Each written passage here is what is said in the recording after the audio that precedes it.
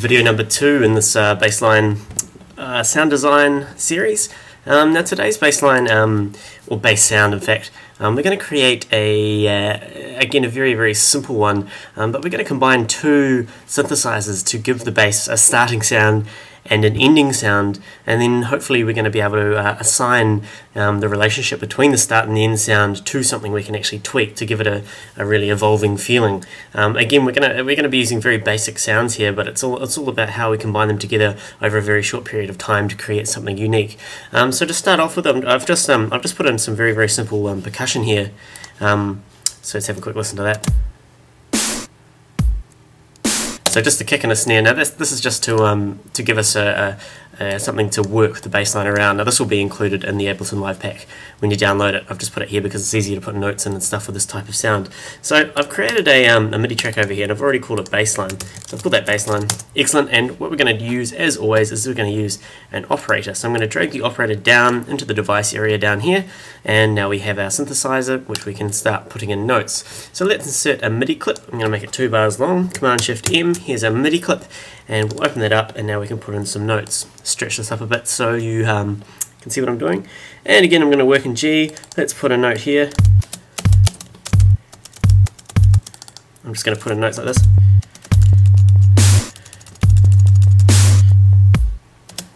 Very cool, and let's just drag this MIDI clip across. So now, as you probably know from the first video, we've just got one oscillator working here, and it's a simple sine wave. So you can just hear that nice pure sine wave. There's the shape there, very pure sound, nothing harsh on it.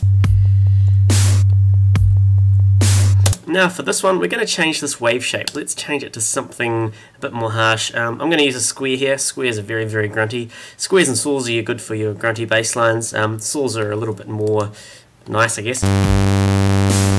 Whereas squares have that kind of slightly, I don't know, evil sound. Now that's really loud, very high. We've got no filter over it, so all the frequencies are coming through, and it's blasting us with this square shape here, which you can see here. So what I'm going to do first is I'm going to turn the filter on over in this section here, over on the operator synthesizer. We're going to turn the filter on, set to a low pass filter, 12 decibels, and we can move the frequency around to cut it off. Now, like the other tutorial videos, we're going to automate this frequency. We can move it up and down with the mouse if we want, but we're actually going to use the envelope, which, if we look over here, here's the envelope. We're going to use this to automate the frequency of the cutoff filter for us, and this is going to apply every time a new note is hit. So for example, this part here, which is the attack, you see if I move the attack here, we can move that line. Also if we click and drag here, we can move it like that. This defines how much the filter is going to open up. So let's have a listen to how this sounds with a bit of attack on it. Bring it up a little bit. Bring this back a bit. And we have to turn the envelope amount up here. This is what I forgot. The envelope amount, this is the percentage of how much this affects each individual note. So I'm going to turn this up. Let's turn it up to 100% so we can hear it quite drastically. So you can hear that attack is so short, 0.92 milliseconds, very short, we can't hear it. So let's drag this out while we're playing it and see how that sounds.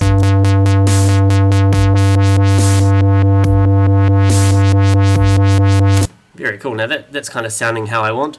I'm going to bring the frequency right down, the initial frequency, so that that note actually starts very cut off. And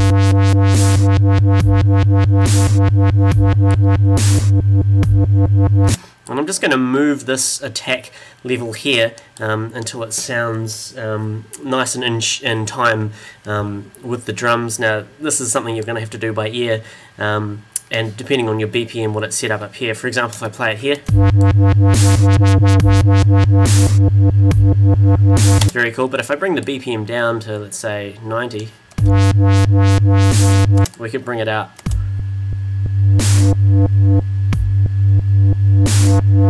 So it's different depending on your BPM. I'm going to stick with 140 for now. So let's move that back and bring this back. Now, one great thing about operator and the envelopes in operator is if we click on this little blue dot here, we can actually define a curve. So instead of going straight up, we can actually bring this down, and it'll kind of it'll give us a curve. So again, this is, you can think of this as your filter opening up like this. And if you have a bit of a curve, it sounds a bit nicer to me. Anyway, let's listen to that.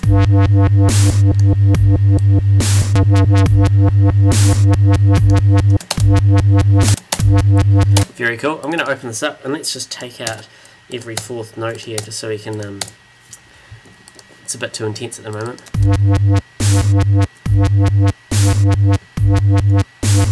Very, very cool.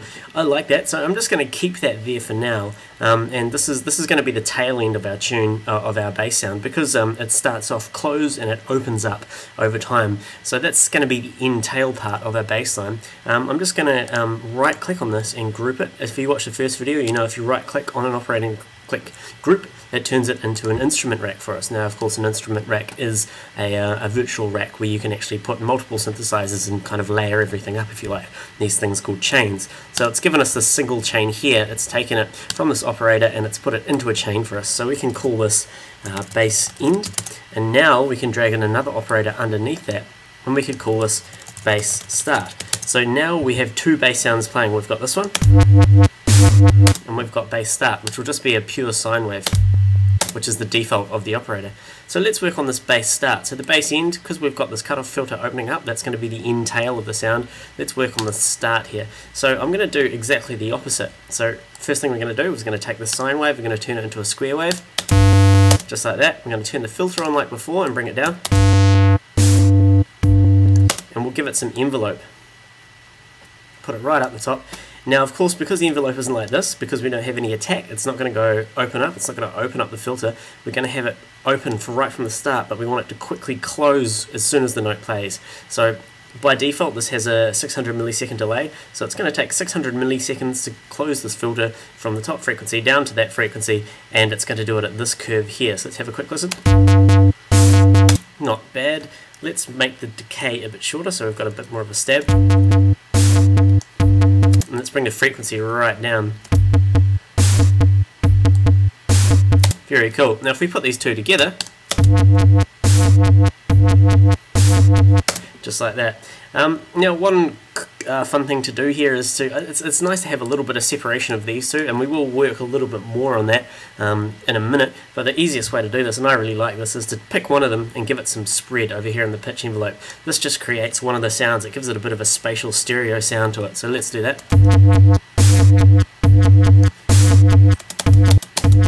Excellent. Now at this stage I'm going to open up the MIDI clip and I'm going to change some of these notes around, because it's a bit too intense at the moment. Actually, let's bring the BPM down a bit.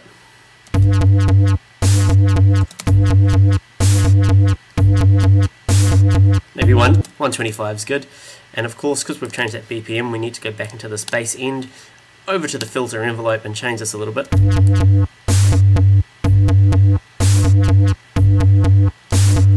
Very good.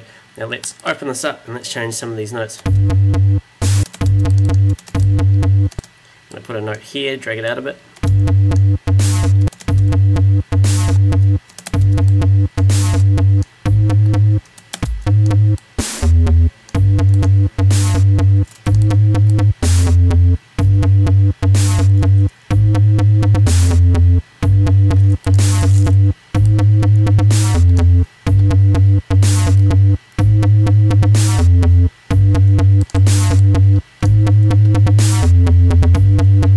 Excellent. I'm just going to drag these notes a bit shorter so they have a shorter length. It should create a nicer effect.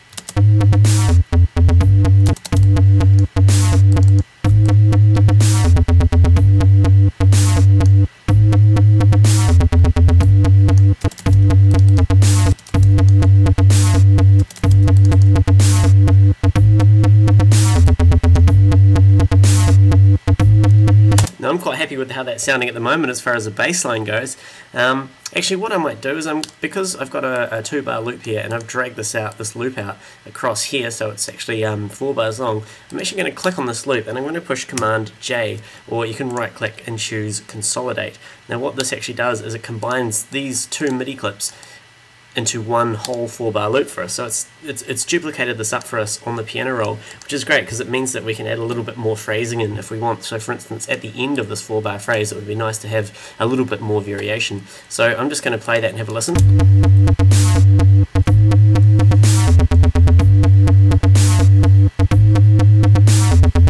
So over here, let's just add in a few more notes and change it a wee bit.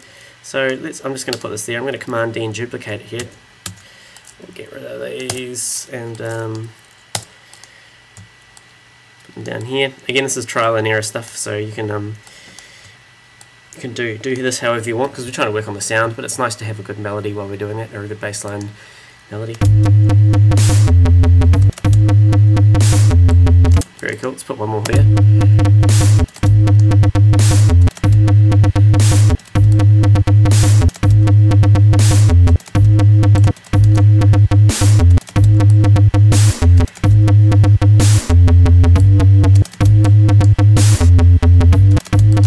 It's a bit gnarly.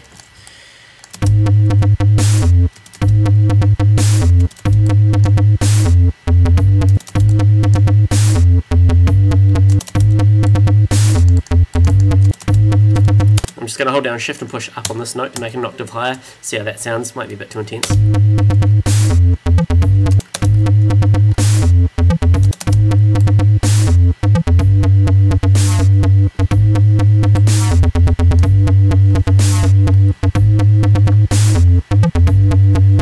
Very, very cool.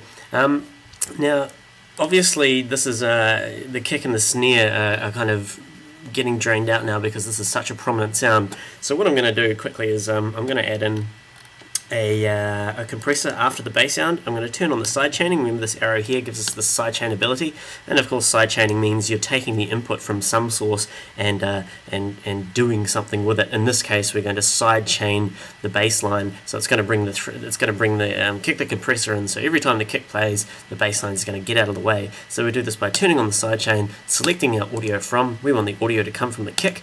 If we look on the over here, you can see this level going up here. If we bring the threshold down, this means that everything over here in this instrument rack is going to get out of the way whenever the kick plays, and that's everything, including the start and the end. And that's because we've put the compressor after the instrument rack.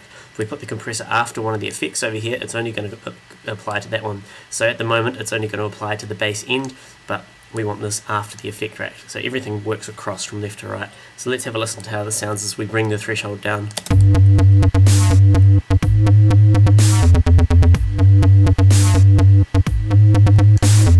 That's pretty cool. I'm going to add another compressor here, and I'm going to do exactly the same thing. Open the arrow, turn on the side chaining, go to audio from, and select snare instead. So now it's going to get out of the way of the snare as well. Now that could be quite cool.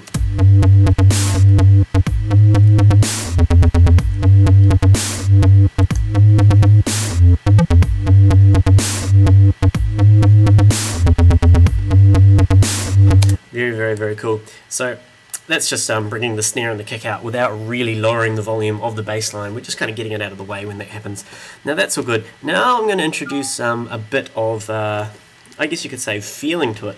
Now I'm going to touch on something which I haven't touched on before, and this is this part down here, which is called the groove pool. Now this is a new addition to Ableton 8.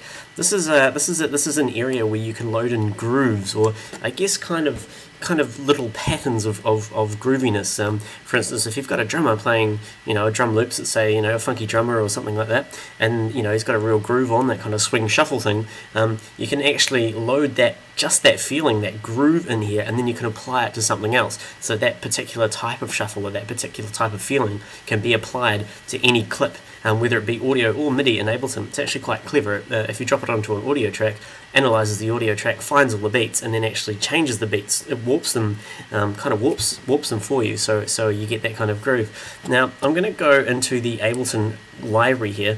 This is the library which is set up on my computer, and there's actually a folder called Grooves. Now these are a whole bunch of grooves that Ableton have already provided for us to use. Now I'm just going to use a simple groove here. I'm going to go into the Swing folder, and we can see these are all our grooves here. Now you can see we've got swing 8 beats and swing 16 beats and swing 32 beats. I'm going to try using a swing 16 beat here, and this last number is kind of the intensity of the swing. So I'm going to try something around the 65-75 area, and I'm going to drag this down into our groove pool. Now if we do that, you see we've got this new groove. It's sitting here, it's ready to be used, it's ready to be applied to anything like this. But you see it's not currently applied to anything, so therefore it is grayed out. So grayed out means it's not currently in use, it's not currently active. Now the way we apply this is we simply grab it and we drag it over one of our clips. So if I click this and drag it over here and I've dropped it, you see how now this is no longer grayed out. and this particular swing, this particular groove is now applied to this bass line. One interesting thing quickly we can do is if I create a new MIDI track and just drag that groove into the MIDI track, it actually shows us what the groove is. So it's given us a little MIDI clip here. So let's open it up and have a look. I'm just going to scroll around and find the beats. Where are we? There we go. So that is how the groove is currently set out. Let's zoom in and have a look. You can see how, turn the arrow, you can see how some of these notes are offset. Now the second notes are offset by quite a large amount. And what this does is when we drag this groove, again, which is this pattern over here, it's going to take that pattern and apply it to these notes. Now these notes don't actually show us, they don't actually offset like this pattern, but it does it for us in the back end. And of course, if we do actually want to apply that groove, if we're happy with it and we do want these notes to change into that groove, now we can choose commit here. So if we click on commit, watch these notes. See how they move? See how every kind of second note moves across a little bit? So that's if we click commit, but we don't want to do that for now because we want to play around with the groove before we actually do that. So I've just Command Z that. I've just undone that. I'm going to get rid of this MIDI track. We don't need that. It was just to show you what the groove actually looks like. So let's have a listen to this groove now.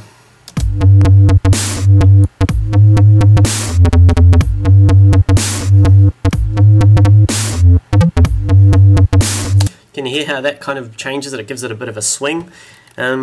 Actually, just to give you a bit of an idea of that, let's I've put in a hi-hats track here and I've already loaded some samples up for us. Now I'm just going to put in a MIDI clip here. I'm going to quickly chuck in some of these hi-hats for us.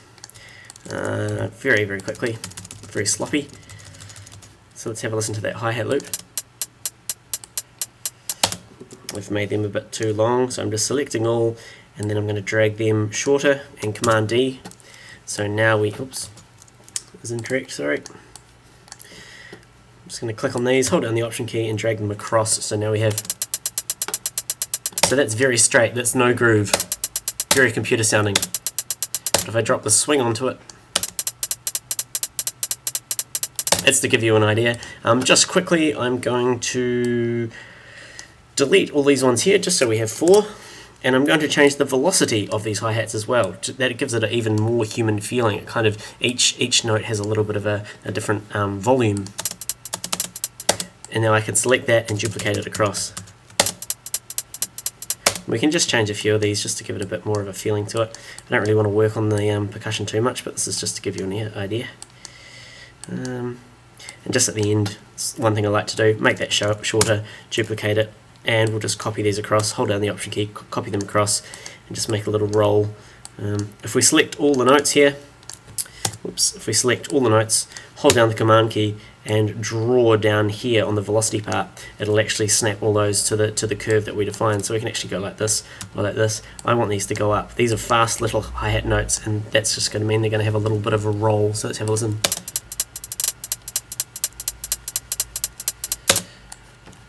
And just because I'm a perfectionist, I'm just going to bring a couple of these notes up like this. This is just the second sample that I have here. Let's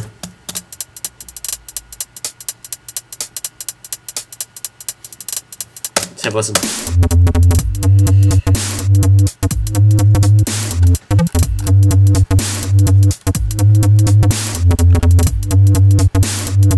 Very cool.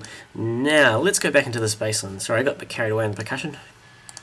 So I'm going to go into this bass line here, and again I'm going to solo the start part, the bass start part. I'm going to muck around with this sound a little bit. Let's make it a little bit more punchy, maybe a bit more short.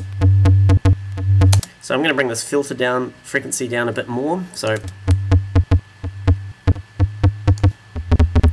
let's go into the filter envelope. Let's even bring the decay down a bit shorter.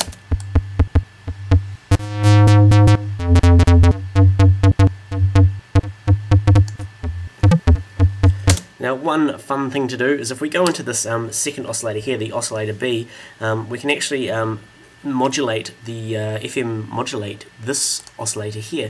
Now we do this, I'm just going to use a sine wave and just keep it on all these settings here. I don't want to get into FM synthesis now, but if we go over to the algorithm and we look at this, this is how the these operators or oscillators currently affect each other. So if we look here, you can see the green one affects the yellow one, which is B affects A. So basically, as we bring the level of this waveform up, it's not actually going to play a sine wave out, it's actually going to modulate this one. And this is just to give it a bit more of a grunt on the start. So I'm just going to bring this up and have a listen.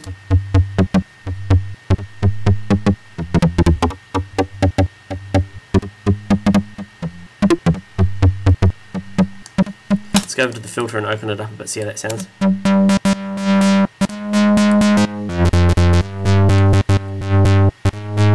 I quite like that. Bring the decay back down a bit.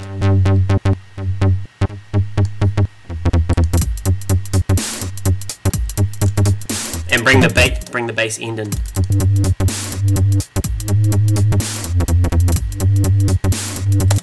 I'm going to slow this down even a bit more.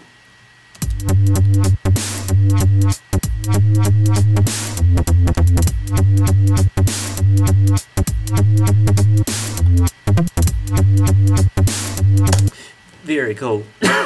Now, let's try something a little bit interesting now. I'm going to open up the macro area of the instrument rack. Now, these macros are 8 individual knobs which we can assign anything inside these 2 chains to.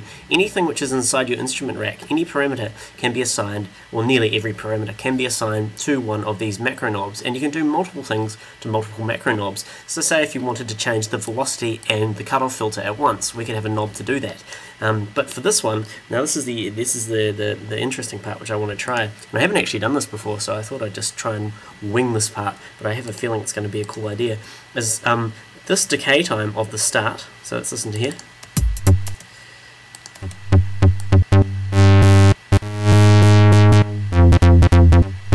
I want it to be assigned to that decay time, and I also want it to be assigned to the decay time of the bass end. Oh, sorry, the attack time of the bass end.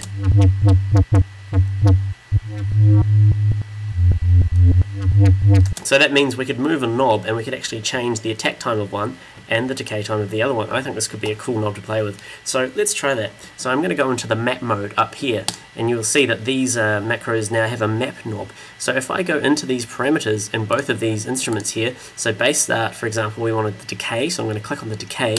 You'll see how all these maps become ungrayed, and they now allow us to assign this parameter which we have to that knob. So I'm going to click map, boom, done. And now if we go into the bass end and we go to the attack, I'm going to map it to the same knob. Again, we can map 2 things to the same knob. So I've mapped that in there. Now that's all good, but the problem here is if we take it out of map mode and we move this, see how it goes really drastically. It goes up to 20 seconds, and if we bring it down, it goes down to 0. Again, in the bass start, this will go all the way up to 60 seconds and back down. That's way too much. Because we're working on quite short times here, we want to actually make it so 0 is very, you know, our starting point, but 127 is a little bit further than that. So we do this by going back into map mode and clicking on the little arrow up here in the top left. Now you might be familiar with this if you've mapped MIDI stuff or key stuff to Ableton. Macros have their own little macro mappings area here, and this is great because we can define the range of those 2 parameters that we've assigned. See here we've got the 2 things here. We've got the filter envelope attack and the filter envelope decay. And you see here bass end, bass start, but we can actually define how much of these we want. So I'm going to stretch this out. What's this one say? Attack time. So the attack time, let's bring the attack time right down. Let's bring it up to, we're going to have to play around a bit here. Let's bring it up to, let's say 300 milliseconds.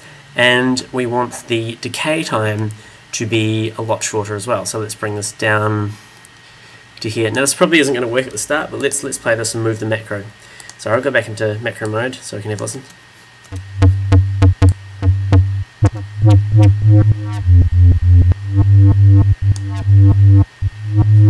We have to unsolder the bass start part, of course.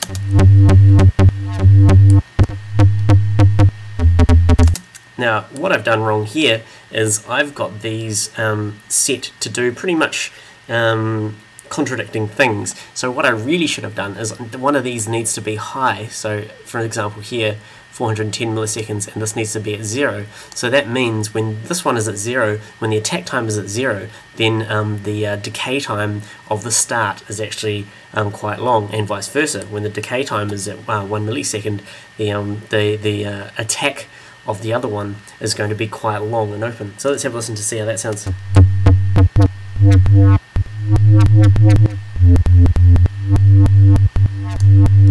So I've opened this macro knob up as far as it can be, which means that the max time is going to be 364.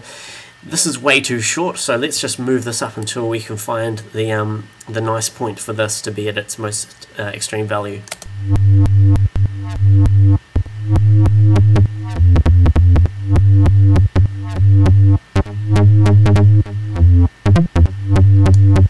Not bad. Let's bring it down and have a listen to how that sounds.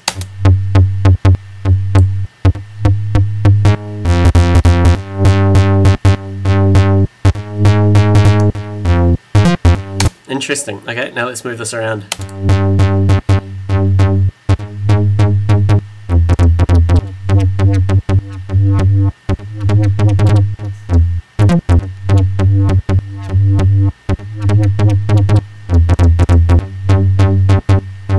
Not bad. I'm going to bring the minimum of the attack time up a bit.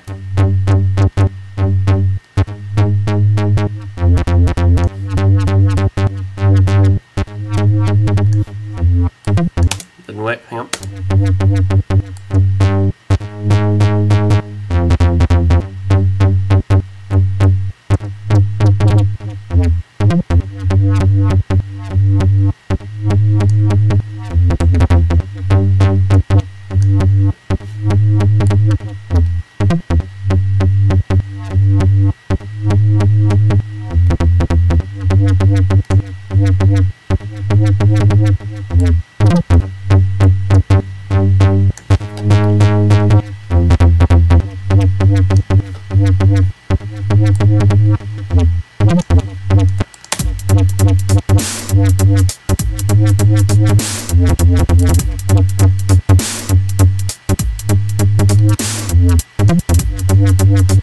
I'm quite happy with that. Let's have a listen.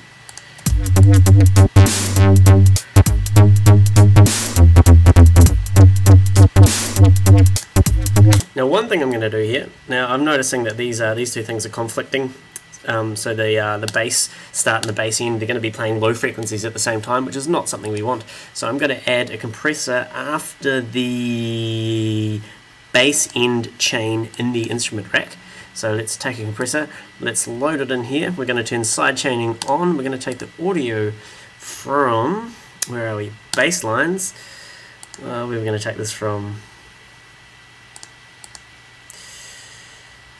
So if we check Basslines, so we've told it to take the audio from Basslines, which is this track here, and then we've got another drop-down menu where we can pick bass start pre-effects.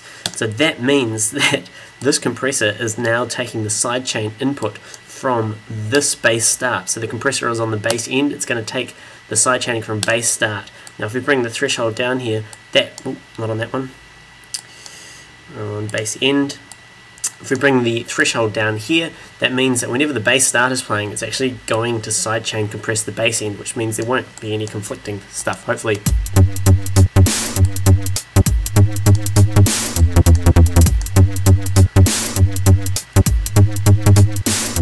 Just going to bring everything down an octave to see how that sounds. It's going to open up this MIDI clip, select all, shift down.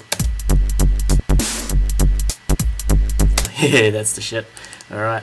So again, I just opened up that MIDI clip, I just selected all the notes, and I hold down shift and I push down. That just brings everything down an octave. You hear it's much more fat down there. It's getting a bit annoying up the high end. So let's just have a quick look at that sidechaining that I did there, because that could have been slightly confusing. So again, here's my bass end. I'm going to solo that.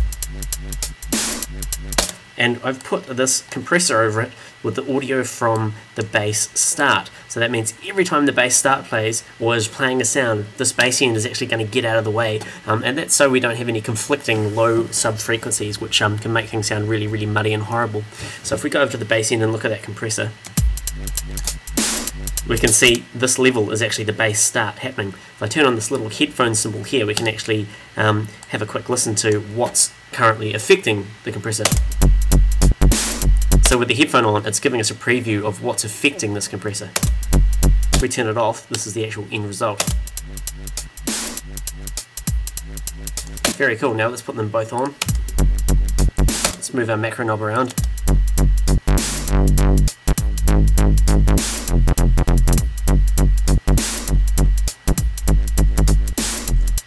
Very cool. Now this bass end, it's a little bit quiet, so what I might do is I'm going to put in an EQ8 after the, where are we? Excuse me, that was a mistake. Command Z.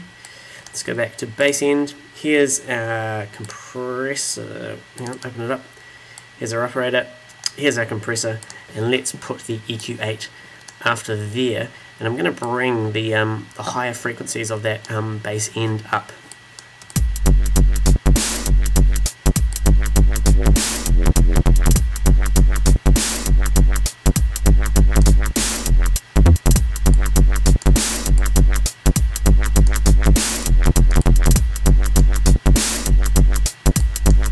Bring this macro down a bit.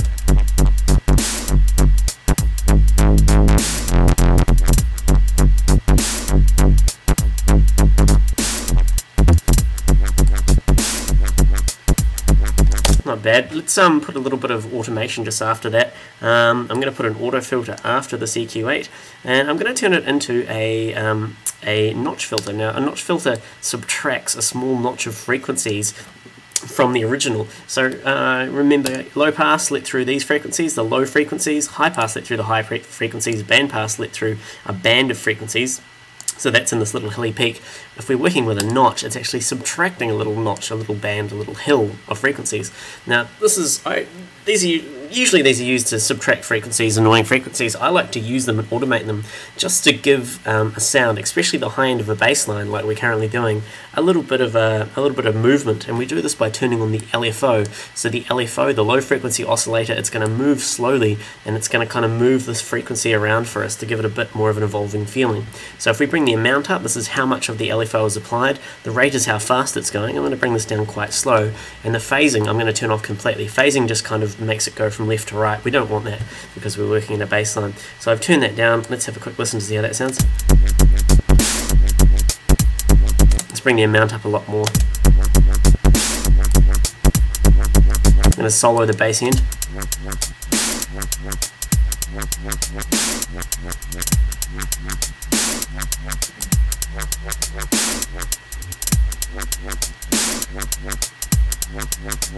Not bad. It could do with a little bit more of something grungy on it, so I'm going to put a flanger after it as well.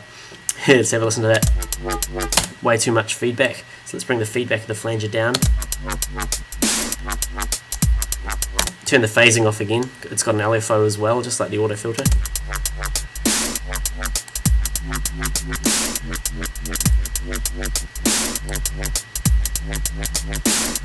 Let's bring the bass start back in.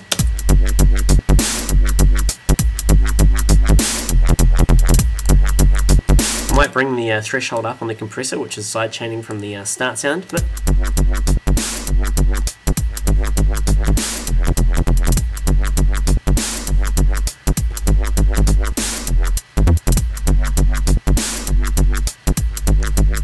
Change the EQ a bit.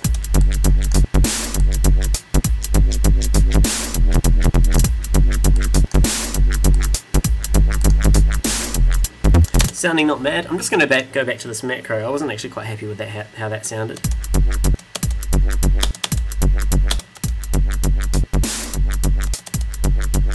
In fact, I'm going to go into map mode, and on the macro I'm going to remove the bass start part. So I'm going to delete this or unmap it. So I've clicked on it and I'm going to delete it. So now the only thing that this macro is mapped to is the end duration of the bass end. Let's have a listen.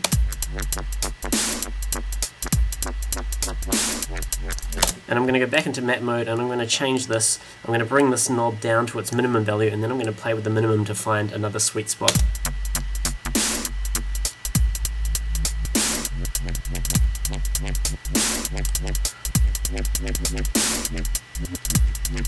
Very cool. Now let's bring it up to the top and change the max value. Now if we change this, this is assigned to how long it takes to do that sweep. Let's bring the bass back in.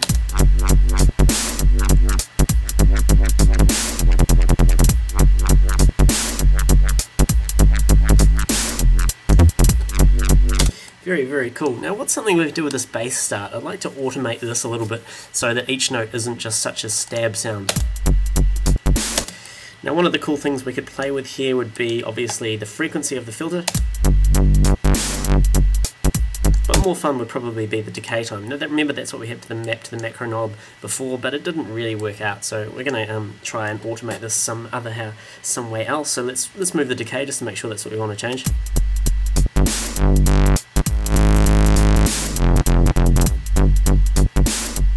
Pretty cool. Now one thing we could do here is we could use the LFO of this operator to do that. So if we go over to the LFO, turn it on, and we've got to turn off these first. This is the destination A, so the LFO has two places it can be sent to.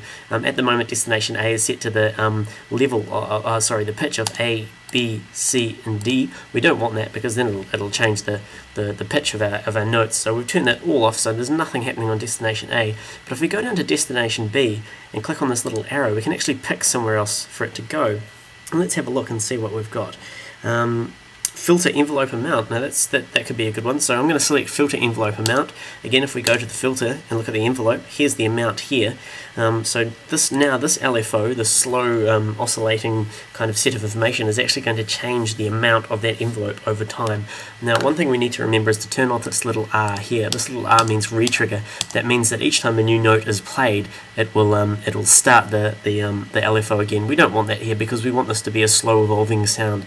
So I'm going to turn that off. Let's have a quick listen to see how this sounds. Nothing much at the moment. Now if we bring the amount of the LFO up, this is how much of the LFO is actually going to be applied to the destination, which is of course the filter envelope. So let's bring the amount up.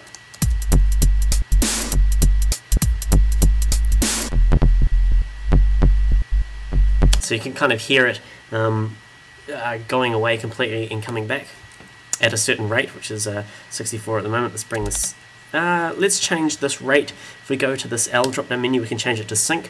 That rate now turns into a synced up value rather than a number which we define. It's a synced up value, so we can choose 16th notes, for example, or quarter notes, half notes. That's a whole bar. Let's try a whole bar. Hear how at the start of the bar there's no envelope on that stab sound, and then it slowly comes in. Let's change this LFO destination to something else, just to give you an idea. Let's try the filter frequency. This could be quite cool.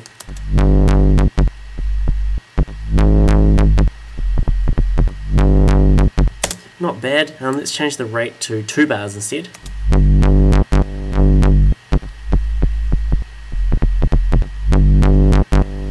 Bring the amount down, it's a bit too intense.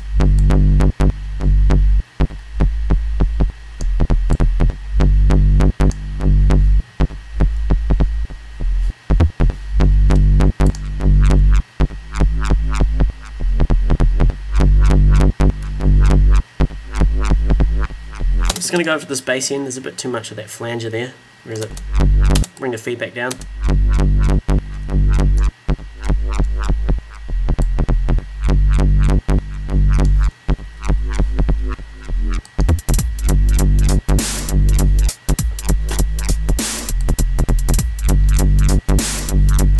Pretty cool. I might even, just for fun, let's put a reverb after this flanger to give it a bit of a space. Now what I like to do with the high end of basses, I like to give it a really short size and a really short decay time and not much dry wet. That kind of gives it a bit of a space to it. Yeah, that kind of, I don't know, it's kind of like you're playing it in a small room, or it kind of reminds me of, if you go to a club and you go to a toilet or something and there's windows rattling, that kind of sound.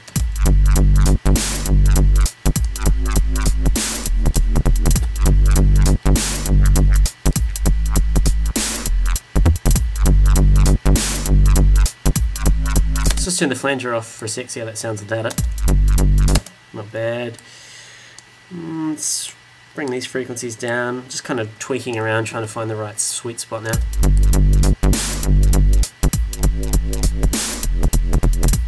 We could probably actually take this first pole on this EQ8 and turn it into a high pass shelf, or a low cut, so it actually gets rid of all bass frequencies. I don't actually think we need it. It sounds like that bass start sound is actually doing all of the work for us.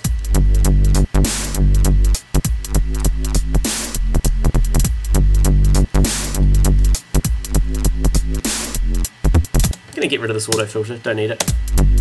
Let's get rid of the flanger too. I'm just going to solo the bass end.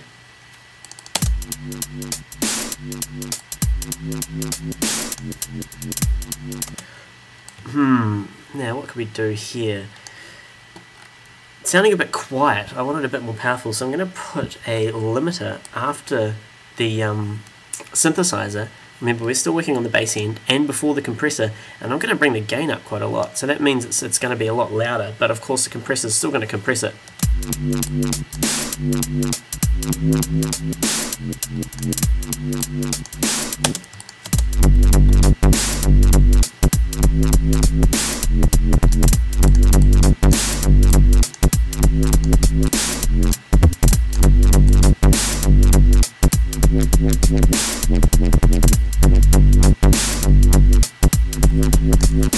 Very cool. Let's just change some of these notes around. It's getting a bit monotonous now. I'm just going to delete all the notes. We'll bring it back to a bar long.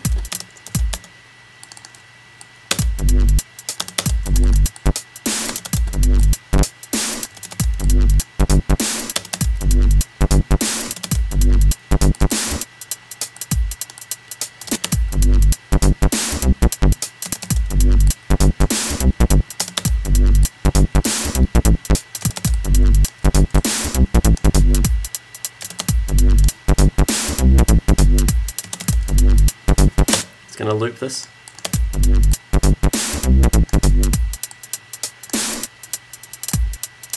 It's not working for us.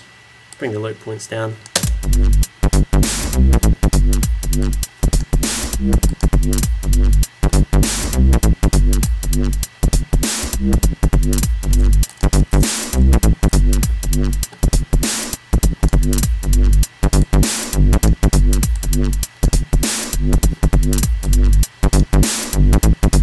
Again, I'm going to click this and consolidate this whole clip, so I've got a big one, and we're just going to move some of these notes up, just a bit of a variation. Again, I'm just doing this to refresh our ears a wee bit.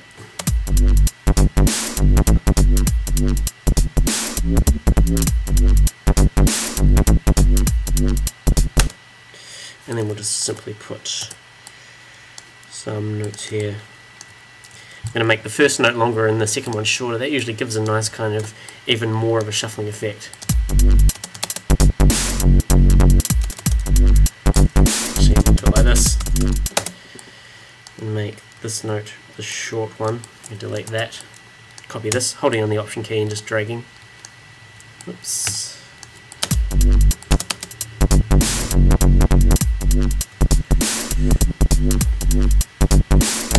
Make it faster.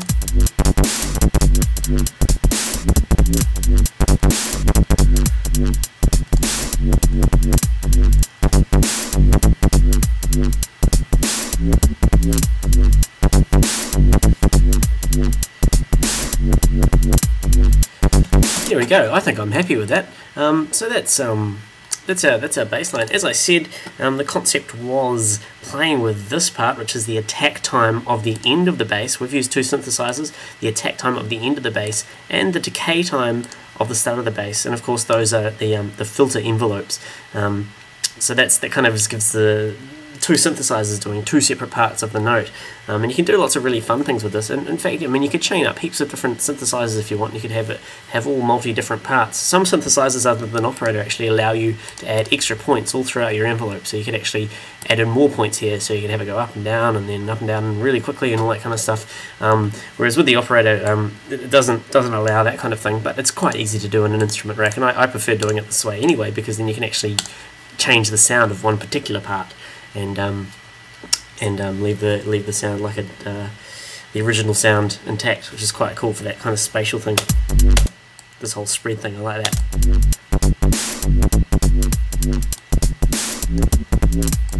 So there you go. That's the second bass line. I hope you enjoyed that. Hope you didn't get too sidetracked. And yeah, stay tuned for the next one. Cheers. TomCosm.com.